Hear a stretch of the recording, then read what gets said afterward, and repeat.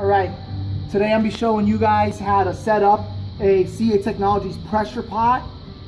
With this example, I have a dual regulator setup, and I'm just going to be going through the whole process of correctly setting up your pressure pot, your fluid and air pressure, and how to get it set to your gun.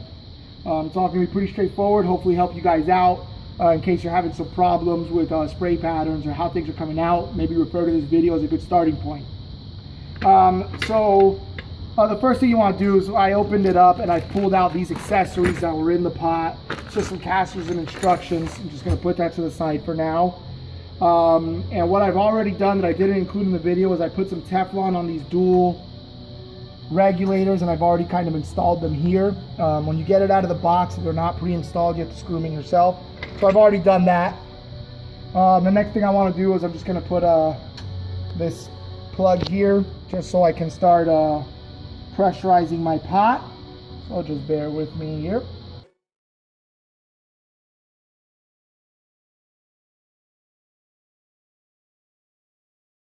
It's plugged on there pretty good.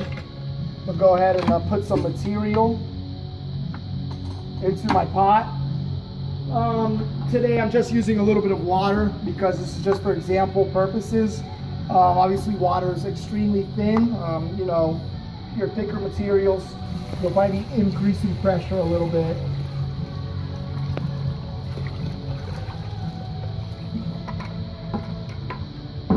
Got about a gallon and a half of water in there.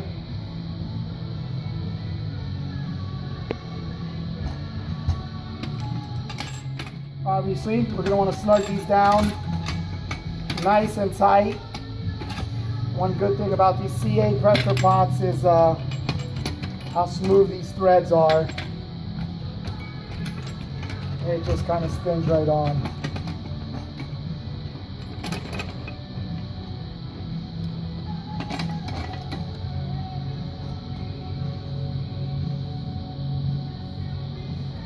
All right, I've snugged up nice. I got my material in the pot. I got both my regulators backed all the way off at this point. I'm almost ready to add pressure, but what I'm going to do first is I'm going to go ahead and hook up my fluid and air lines to both my pressure pot and my gun. You know, one thing I like to mention is Teflon everything.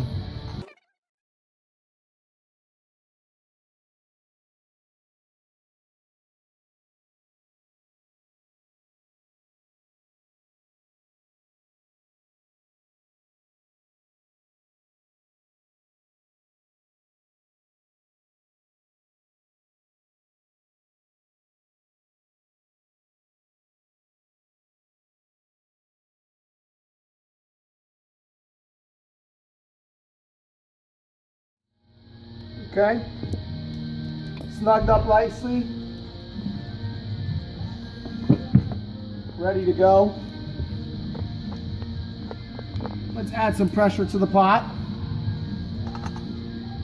All right, now that my gun's all set up, air and fluid's all plugged in, we can go ahead and connect the compressor to the pressure pot. As you can see, nothing's really changed because both of these are backed off, that it's the right thing that I want there. So the first thing we want to do is set our fluid pressure. One important concept I want to go over, if I haven't already, is that my fluid pressure always has to be less than my air pressure. The reason for that concept is I'm just going to show you here. Here's my fluid and here's my air. Right?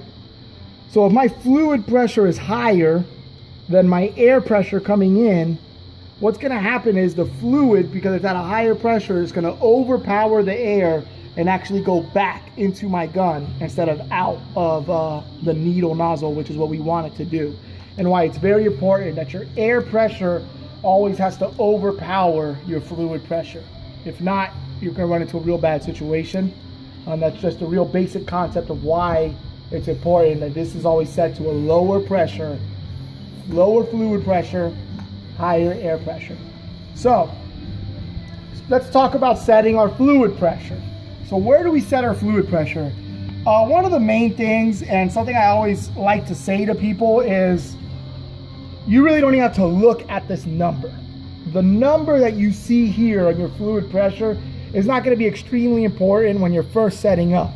And in reality, you should be setting up your fluid pressure the way I'm about to describe pretty much every day, because atmospheric pressure changes daily as low and high systems and weather changes.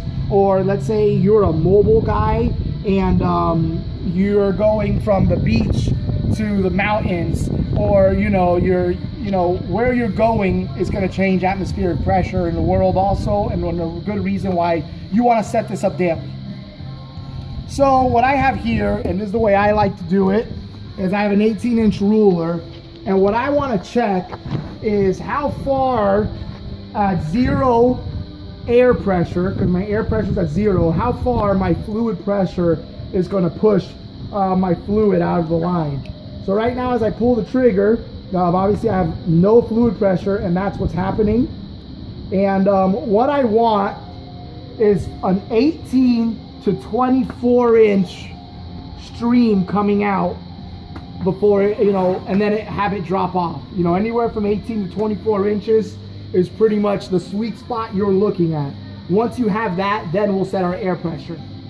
I just want to reiterate that right now I'm doing this with water. Water is extremely thin, so in this example, I'm going to be at really low fluid pressure. When you're working with an actual paint or a material, lacquer, oil, it's going to have much more body, so you'll see the drop off happen a little faster than with water, but it's still a valid example. So like I said, I'm looking for about 18 inches, and I'm just going to slowly increase my fluid pressure here until I get that stream I'm looking for. And as you can see, with water, I am at an unmeasurable amount of PSI because it's such a no body to it. But if you see there, I'm getting that 18 inches, it's coming out to about 20 inches, and then it's dropping off. Right there, just based off of what I'm seeing here, I know my fluid pressure is correct. Like I said, I don't have to look at this regulator. I don't have to look at this gauge. All that I really need to understand is what's happening here, how my fluid is coming out of my gun, and where the drop off is. I'm measuring 18 inches. Realistically, I'm going to about 20, 22, and then I'm seeing a drop off. That's what I want. I'm really happy with my fluid pressure right now. So now let's talk about air pressure. My fluid pressure is set up, and I want to reiterate what I just did. That fluid pressure test, you want to do that daily, every day. Now that my fluid pressure is set up, I want to set my air pressure. Looking at the air cap, it's telling me 29 PSI right there. So I know what the gun wants to be at the head. I need to get 29 coming into the gun. So I'm going to go ahead and slowly turn this up here.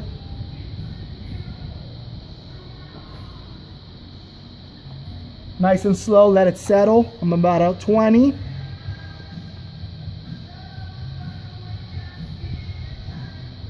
And right there I'm about 30.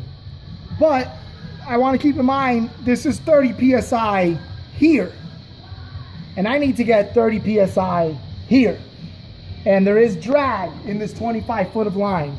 25 is not extremely long, so we're not going to get a whole lot of drag.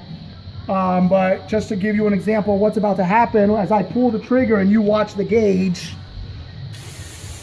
you see my working pressure, I'm down to 20 as I hold the trigger. What I really want is, while I'm holding the trigger, to be getting that 29 PSI at my gun. So I'm going to crank it up about 10 more PSI here. I'm at 40 PSI, and as I pull the trigger, I'm right at 30. That's where I want to be. If you're noticing that your spike is more than 10 PSI, most likely, if your spike is more than 10 PSI, you most likely need to upgrade the width, these hoses. I want to say I'm running 3/8, 5/16. If your spike is higher than that, you want more diameter on your hose, on your air hose, especially leaving your compressor, because you really don't want that spike to be more than 10. If the spike is more than 10, what you'll get is you'll get a burst every time you pull the trigger because of that extra pressure. But how I have it set up, we have a 10 psi spike. That's right. If you come over here and look at my spray pattern, it's really beautiful. You know, that's where you want it. You know, there's no big bubbles in the middle there. It's a nice fine mist, and it's doing exactly what it's supposed to do. And that's pretty much it in a nutshell. Let's just say, for example, I crank up my fluid pressure because I didn't do my 18-inch to 24-inch fluid test. So now I'm up to 18 psi on my fluid. Still at 40 here in my air, so my fluid is still less than my air pressure, which is correct. But what's going to happen to my spray pattern? I'm starting to see some water drops in the center there. Might be hard to see in the video. Let me crank it up more. Now I can really see water drops there. You know, so if you're seeing your water drops in the center of your pattern, you have way too much fluid pressure. Let's crank that back down. You know, and I'm actually got to relieve the pressure pot just to get my pressure back.